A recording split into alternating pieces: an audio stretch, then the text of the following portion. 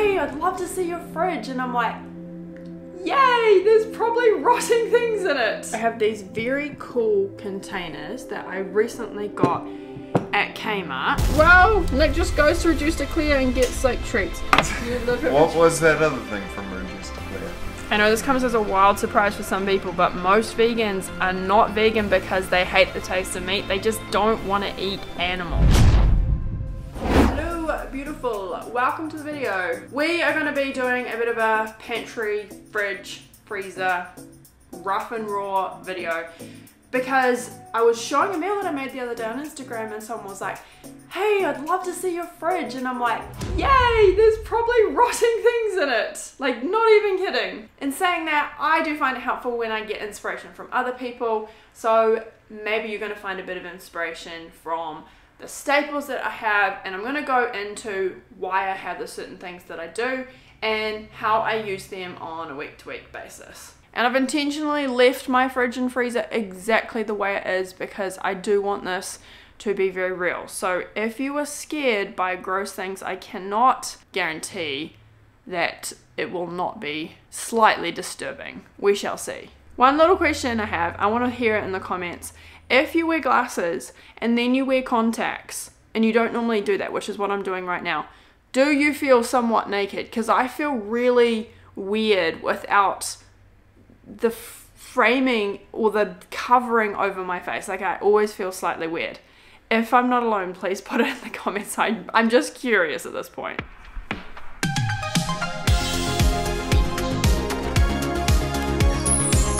Right, let's do a bit of an overview. So this is what it looks like. As you can see, it's not super pretty, but there is a lot of vegetables in there. And then over here we have our beautiful condiment array, of which there is many specimens. First things first, I have these very cool containers that I recently got at Kmart, and I know that that is not something that is still available in America. It's New Zealand, we're 20 years behind. I am obsessed with these because they fit very well in the fridge, and I'm able to see all my produce, and it actually inspires me to not only buy more produce but eat more. And so the first thing that I always have is some kind of greens, and you can see in here we're getting low because we go through a lot of lettuce. I eat a lot of salads and we try and add that to most of our meals. And then I also put things like my, oh my gosh, kale. I'm going to use this tonight because you can see it's getting a little bit wilty. I put my salads in here basically as soon as I get home. That is one bad boy. Here you go. You can see that I actually have more lettuce. So I kind of just put what I have in season. The way that I think about the veggies that I buy is, what do I like to eat that's easy to prepare? So I always have broccoli. If broccoli is in season, I will have it, you're gonna see. I will always have some kind of greens. At the moment, lettuce in New Zealand is very expensive because we are a seasonal produce country. We don't really have the ability to get a lot of produce when it's winter unless it is imported, and there's just some things that aren't good for that. So this was a special purchase because I want to make lettuce cups and burrito cups, which is my favorite thing. If you want to go and have a look at this video next, which has got the recipe for those, go and check that out. Star of the show always is the broccoli, and I want to just give you like a little hack with this. Spoiler alert, actually, like, if we're really honest, I don't do grocery shopping. I don't enjoy it. Nick does it really, really well. He either orders food to our house and it is delivered, or he goes to the supermarket. And so as soon as I get home, I just get an entire broccoli and I rip it like this into little florets, and I put them straight into this container. It's very easy to do, and the reason that I like to do this is that I don't get these little bitty bit things all over me, because I just don't like the feeling of those. And then if I want them in smaller pieces when I'm actually cooking, I will just rip them into smaller pieces like this for my broccoli steamer. I try and eat about a pound of veggies a day, so I'm cooking with a ton of veggies, but then I'm also adding them as a side. I pretty much always have broccoli as a side, or cauliflower, or whatever's kind of easy to have as a side, or in season, like tomato and things like that.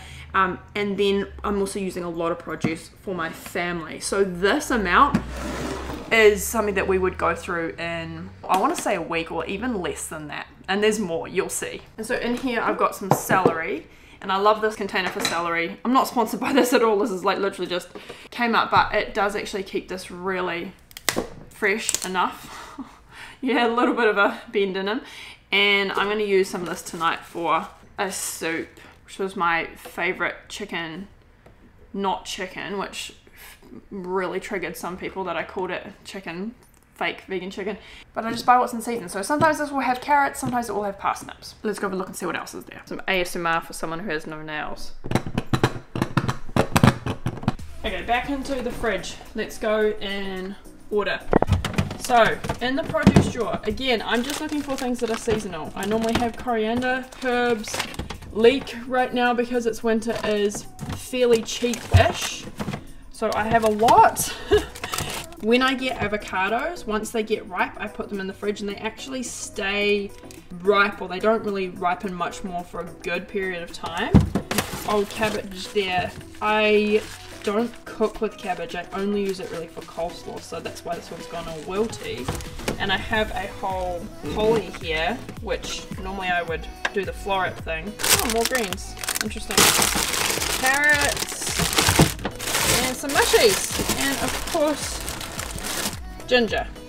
Okay, and then so over here, I know this is wild, but my husband's favorite shop in the world is called Reduce to Clear, and they have like this big bulk stuff. This is all capers. Fridge lighting this is good. I'm gonna film in the fridge more often.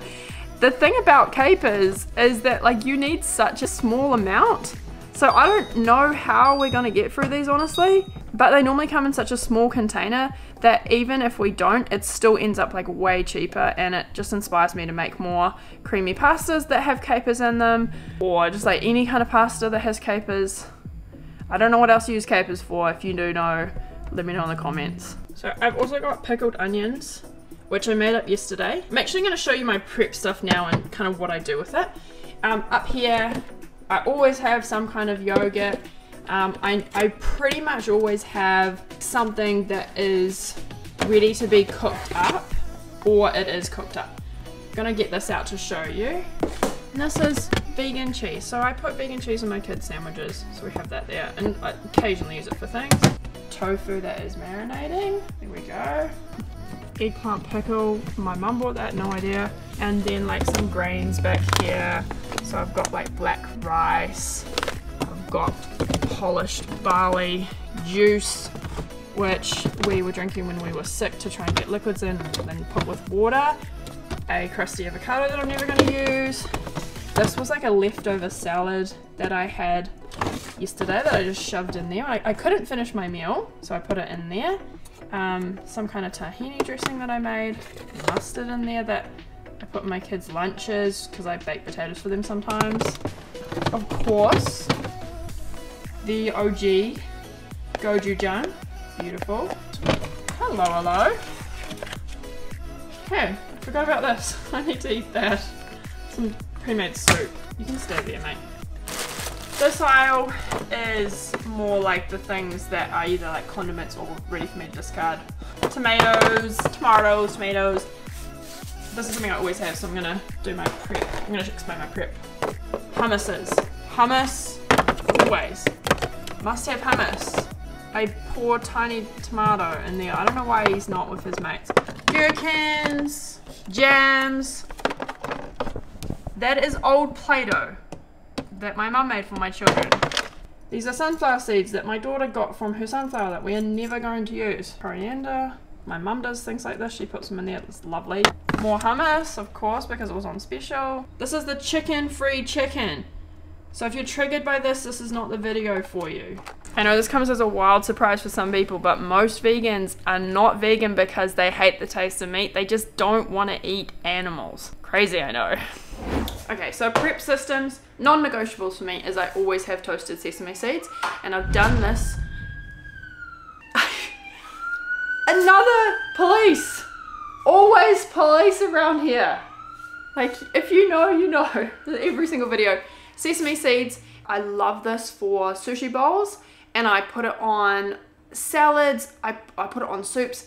Toasted sesame seeds just like take things to that next level, and I actually find that it's just little amounts of flavor bursts and texture bursts that can turn a boring meal into something that you will keep coming back to. The other thing that I would like to have is something pickled or something that I can add onto salads that are going to really make them pop. This only takes like 20-30 minutes for it to get to this kind of texture or consistency. Like, it doesn't take days, and you can put it straight in the fridge, which I also like. Tofu, if I do cook up tofu or if I do cut it up, I cut up a large amount and then I will either marinate it or just cook it straight in the air fryer so that I can just have that ready to go for sushi bowls or to shove into salads. And the thing that I always 100% of the time have is roasted potato, sweet potato veggies. There's not much in here. You can see that there's like half a sweet potato, roasted parsnip, which I absolutely love. I've got some cauliflower, and just, yeah, all the things. So normally I'd have a whole lot more than that. I just don't right now. This is definitely a non-negotiable for me, so I'm going to put some potatoes on tonight so that I have those ready. Alright, so condiments. Let's do this. Always I've got curry paste. I love making curry most weeks. Sugar-free V's that Nick likes to drink helps his like MS symptoms sometimes, like if he's like got brain fog and things. I don't really use this. Butter, chicken paste, obviously that is vegan. Many different types of hot sauce, yeast that my husband sometimes makes bread with. However many types of different mayonnaise. I've got some mayonnaise down there. Mustard, ketchup, this is homemade yogurt. I normally don't make yogurt, by the way. I normally buy it, but my mum made that because she was looking after my kids. Soy milk, oat milk. Always we have soda water, but we just don't have it. But we put like a little bit of this cordial type thing. I just put like literally like a teaspoon or a splash, which helps me drink more water. Always olives. You can see I've got more sesame seeds to like sprinkle on.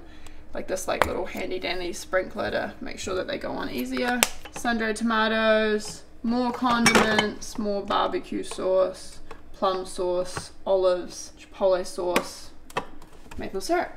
And inside the freezer, we have, always have frozen fruit, ice packs, more fruit, ice cream, more ice cream, veggie, veggie, veggie, veggie, edamame, edamame, edamame, and peas. It's not edamame. My skills at organisation may be questionable to some, but it's a system that works for me. You do you. More veggies, frozen rice and beans, leftover curry, and then this is more like our fun section. I've got frozen bananas in there. Always have some kind of quick plant-based freezer meal, just if I really need it and I'm on the go. We do burgers occasionally, so we've got burgers, plant-based meats, sausages. My fingers are so cold now, let me put them on your face. Yay. So non-negotiables in my freezer is always frozen fruit. There's always a ton of frozen veggies. I try to always have frozen bananas so I can make up like a quick nice cream. And then like I said, these days I always have some kind of plant-based frozen meal, because if I'm in a pinch, I can cook that up in the microwave, and I will have that with some broccoli, which I have an abundant amount of. Kids home from school. Hi. Do you know that she ordered for us? Yeah, how cold is that? Very, very cold. I had my hand in the freezer. Alright, let's move on to the fruit array. As you can see here, beautiful. They're in season right now. People are giving away grapefruit. Sometimes use them. What we always have: tomatoes, bananas. These are getting ready to put in the freezer. Apples. I don't really chomp on apples very much, but we use these for school lunches. We're actually running very low on fruit right now. Normally always have kiwi fruit for snacks and for school lunches. Just so you know, I don't really snack on fruit very often unless it's like really, really delicious. Forage Like these. mangoes. Like mango? Yeah, if we have mango. Huh, I wish. Custard apples that I foraged recently, randomly found on our walk. And then if I have avocados and I let them ripen up here as well, I've got a pineapple. So essentially my kind of thing with fruit is I want to buy fruit that is easy to cook not cook, easy to cut up and eat because it's unlikely that I'm going to eat it otherwise. So I think things that I can just one cut and eat or grab and bite, which is most fruit to be honest, but like I tend to not eat a lot of things like pineapple because it's just too hard admin wise. I know it sounds dumb, but I just won't end up eating it. Alright, let's do our pantry. Unfiltered as heck. As you can see, millions of soy milk all the time, oat milk. And then up here I have the things that I use for cooking, like an empty glass, maple syrup, golden syrup, kids use that for lunches. I've got soy sauce. I do have a little bit of cooking spray, which I use very, very rarely. Nutritional yeast, always. PB2 powder for smoothies. Never use this. Bought it at Reduced to Clear. Don't know what's happening with that. This one, never really used. Don't like it. I probably should get rid of it, honestly. Milo. Plant-based Milo was not good. Tahini. Use a lot of that for dressings. More soy sauce. Balsamic vinegar. Nick uses some in olive oil in the bread that he makes. More pickles. Vinegars, beetroot powder. This is great that I put in smoothies. It's great for going for like runs and things. A little bit of oil that we get through very, very, very slowly. Tea, of course there's tea. Then we have all of our flavoring stuff. Chili. I love this seasoning. I'm obsessed with this from Trader Joe's. And I've got like more like chili type salt, sriracha. This is from Trader Joe's as well. I really like it. Marmite, of course, for sandwiches, marmalade, seasoning. What's this? Barley for soups, almond butter, Biscoff, which we don't really use. That was probably Reduced to Clear as well. Nick is all I am the culprit. Nick, you are all about that Reduced to Clear life. Yeah, I love it. This as well. Nick just goes to Reduced to Clear and gets like treats. Papadums. These are like, I feel like these are like white people papadums. They're not good. Ginger. Mushrooms. I like my packet section. Pasta. Orzo. I always have orzo for soups. I'm obsessed with orzo. More pasta. More pasta. Salt and sugar. Cashews, which you can see I use a lot of cashews. I don't know why there's a tiny container of sugar in it, but there is. Peanut butter. Oats. Buns. I'm going to put these buns up here. Something that my mum gave my daughters, probably lollies. Teas. Muesli bars for school lunches. We have more things for school lunches. Little bars and stuff like that. Garlic. Big garlics. Onions. This is a fruit cake that my mum made, and then I always have tins of tomatoes. Very rarely have coconut cream. I think Nick bought that and had ideas for it. Pineapple slices, beans, tons of beans over here, black beans, kidney beans, lentils, chickpeas, the baked beans, and then we do have some cereals as well. I have some rice, potatoes, and then these little potatoes came from Nick's mum. She grew them in her garden, so I'm excited for them. And then here we have flour, obviously very boring, my little chiller bag. Lean with plants, people what's up, you know all about this. More flours, rices, noodles, more rice, jasmine rice down there, some spices, and a bread maker. And then way up here is my treat box, where if I have treats, I will put them in. Some little biscuits, some chocolate. You're looking at the treat jar. Nick's stuff, he got this from, my sister just got back from Europe. Ginger nuts. The treats. And then other just like baking stuff. So list balls on this is like pre-workout that I use. Sugar, cocoa powder, popcorn, fenugreek, leaves, random cooking stuff, cones. Let's have a little chat about why I have these things in my fridge, and then the systems that I'm thinking about in order to stay consistent that have helped me to lose these 40 pounds and now maintain that for coming up 5 years, which is like absolutely insane.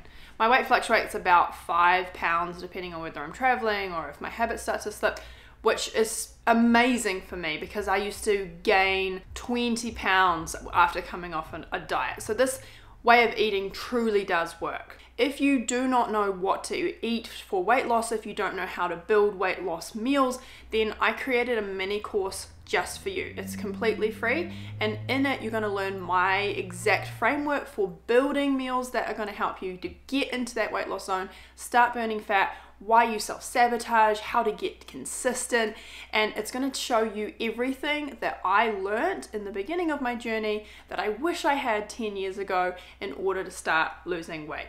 Weight loss is a function of getting into a calorie deficit, which basically just means that you're eating less calories than you burn. So the easiest way to do that is eat a ton of low calorie foods like vegetables, potatoes, rice, beans, and then eliminate or at least minimize those high calorie foods like cakes, oils, chips. That's going to mean that your overall calories come down. So my non-negotiables that I have in my fridge in order to do this is I always have a ton of easy to prepare vegetables ready to go. You saw my fridge is absolutely packed with produce. If you have a ton of veggies in your fridge and they are prepped, ready to go, they're front of mind, and there's not really much else to choose from, then you're most likely going to eat them. If they're not there, you cannot eat the veggies. Duh. Secondly is I always try to have some kind of cooked up starch that is ready to go. Things like potatoes, beans, rice, anything that I can throw into a quick meal that with my veggies that is going to be filling and satisfying. If I was really hungry, I have the ability to make a meal in about 5 minutes. If your rice is ready to go, it's going to be much easier to eat a quick sushi bowl than if you have to wait 30 minutes for rice to cook in a rice cooker and also wash the rice cooker and also rinse the rice and everything that comes with it. It gets too easy to just pick up the phone and order Domino's. Been there, done that. Data is key. I'm absolutely obsessed with figuring out what actually works, and we've seen in the hundreds of people that have gone through my program Lean with Plants, the ones who get consistently amazing results and then maintain it always have some kind of veggie or some kind of starch prepped up ready to go. So there's a lot of evidence that this really does work. Number 3, always have some kind of fruit that is easy to access. It is front of mind because you've put it in a visible place that you actually enjoy. This is the best thing that you can snack on apart from veggies, but it's just way more appealing to snack on a banana than it is a carrot. Fruit is awesome because it is so fast and it naturally satisfies that sweet tooth we have. And if you're someone who has treats on your counter and things like cookies, replace that with fruit. And that brings me to the 4th point. Clean up your environment to be conducive to the kind of behavior that you want to have. Because environment is the hidden hand that shapes our behavior, which is a direct quote from James Clear, who is my absolute idol. He wrote the book Atomic Habits. It essentially means that we are molded by the environments that we're in. We have this idea that disciplined people have just inherently more willpower. What studies have found is that they just tend to have more disciplined environments and more disciplined routines, and that allows them to follow through on what we call disciplined behavior. And so when you think about this, it's all about creating barriers between what you're currently doing in terms of the negative behaviors that you're wanting to avoid,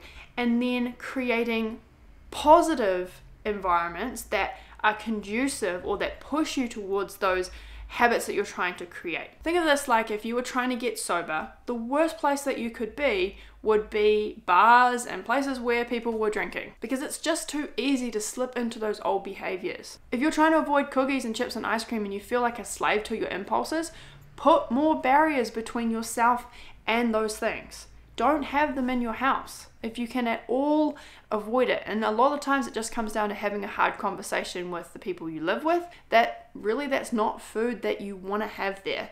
If you are the person who buys groceries for your family, if you are the person who cooks for your family, you have the most influence over what comes into your home. It's a different story if you're a student or if you have flatmates. But there's still ways you can shape your environment, like putting treats up on a higher shelf in a container where you can't see them, putting your veggies at the front of the fridge in containers where they are really visible, having your fruit super visible, having all these things that you want to eat that is just appealing and it is right there when you go and look in the fridge and you open the door and you're bored.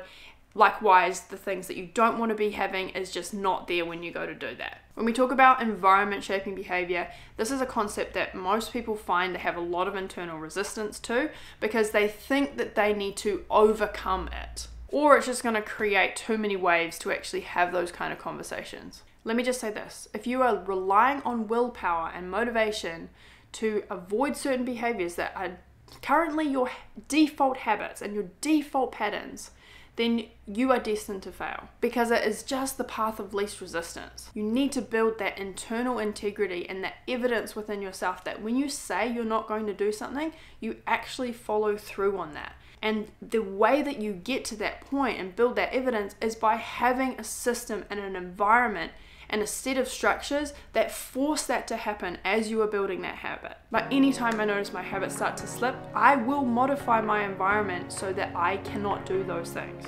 Well, I hope you found that helpful and informative. Let me know in the comments, what are your non-negotiables inside of your kitchen?